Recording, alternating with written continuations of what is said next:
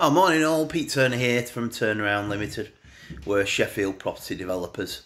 I thought I'd give you a quick update because I've been so busy the last couple of weeks. I haven't really done a lot of YouTube. I've just done 2 quick updates on timer stats and various other things. So some good news. We completed on the house in Chesterfield on Friday. That's for Michael Ball.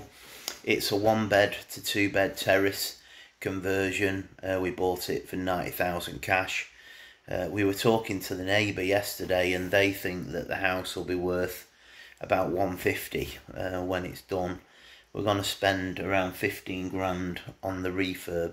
It needs full damp proofing on the lower floor, and then it needs new walls putting together for the bathroom to make a new bedroom, to make it a 2-bed terrace instead of a 1-bed terrace. So we've ordered the kitchen from Howdens. That's going in on the 14th of November week. We're in the middle of ordering the new Plum World kitchen. That arrives around the 18th of November, ready to go in the following week. It's a funny little house because it was made into a 1-bed with a big bathroom. We're going to have to put the bathtub half into a cupboard to make the bathroom functional and upstairs. But it'll be an interesting little project. I'm sure Craig will go have a bit of an ape fit when he sees what I'm planning. The plasterers and Craig have both come down with COVID in the last few weeks. They're a bit behind on their other work, but thankfully, because they work for me a lot, they've prioritised my work, so that's great. So Craig's there tomorrow. He's knocking off all the walls downstairs to a metre ready for the damp proofing to go in. We're using Sovereign for the damp proofing downstairs. I'll give you a little bit of a tour when I'm at the house tomorrow. So numbers on that: 90,000, 15 refurb, 140 to 150 reval. Michael's probably going to sell that house to flip it so he doesn't have to use mortgages, which are stupid at the moment, 6% plus. So if we can flip that one, should make between 20 to 35 grand profit over a 12-week period on the project. So that goes ahead tomorrow. The Pontefract house will finish around about the 14th of November, ready for the carpets. And I'm up there this week just snagging with the decorator to make sure that all finishes nice, because yeah, he's kind of a part-time decorator guy. I'm not sure it's his full-time job. The carpets go in there on the 14th and it'll be on the market ready for the end of November, no doubt. We're just finishing the snagging on there. Again, I'll do a video for that once the carpets have gone in a week. Deli's house is now finished and the carpets go in on Thursday. I'm just back at the house today to finish off the snagging there. Deli came up with his lovely wife to talk us through what needed to be done to finish that. So I'm up there this morning just finishing off, ready for the carpets. And I don't really like doing any painting after the carpet's in for obvious reasons. So again, I'll do you a video on Friday of that house that's completed. It's one of the most beautiful ones we've done. I'm really proud of it, so I'll be showcasing that on the website, no doubt. And I think Deli's pretty happy. He's in a bit of a conundrum now as to whether he should sell it for between 140, 150, or whether he should rent it for 800 a month. But we've probably got about 120 in that house, I guess. I think it was 105 plus 12, so maybe 117.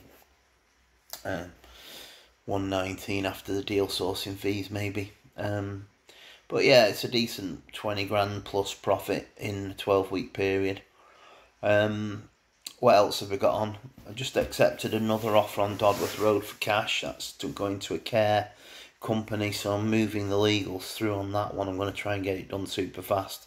Hopefully we'll get it done in 5 weeks like we've done these other cash purchases.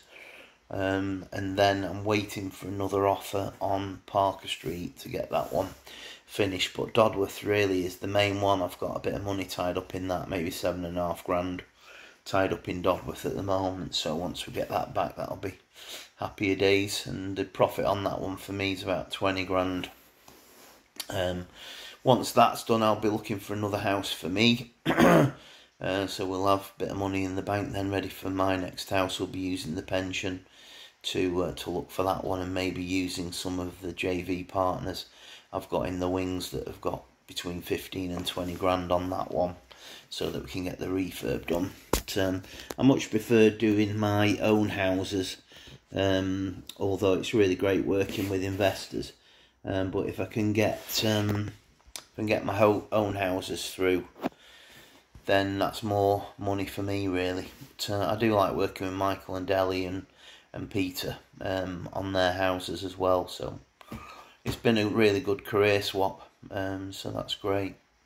What else have I got on? So yeah, that's Dodworth offered. Parker Street's on the market, ready for an offer. Pontefract carpet's going in on the 14th.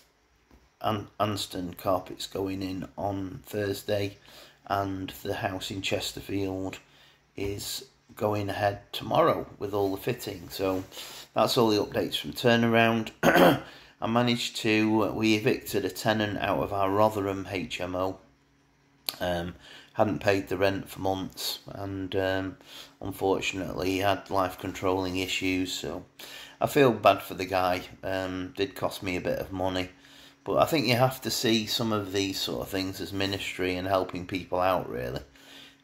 So it's always wise to be compassionate and talk to the tenants. I had a further incident where we were going to evict through the courts another guy from my Barnsley house. Turns out that the benefits agency misunderstood his circumstances, and we managed to get hold of a homelessness risk advisor from the council in Barnsley to go and see this guy, and she's managed to sort everything out with the benefits agency and fill new forms in. So sometimes it's better to talk to people than it is to go through the courts on eviction. I'm hoping that once this guy gets back on his feet, he'll be a good tenant, and I'm sure he'll appreciate what we've done for him. But even if he doesn't, it's a bit of a ministry, and you know, sometimes you've got to look after people, and it's more important than the money at times. So there you go, that's the updates from Turnaround. I hope you're all well. If you need any help from me, let me know, and I'll catch up with you next time. Just ask any questions that you'd like to answered in the comments below. Please subscribe to the channel. I'm trying to get up to 200. And yeah, probably time you turn around your property life. Speak soon, bye.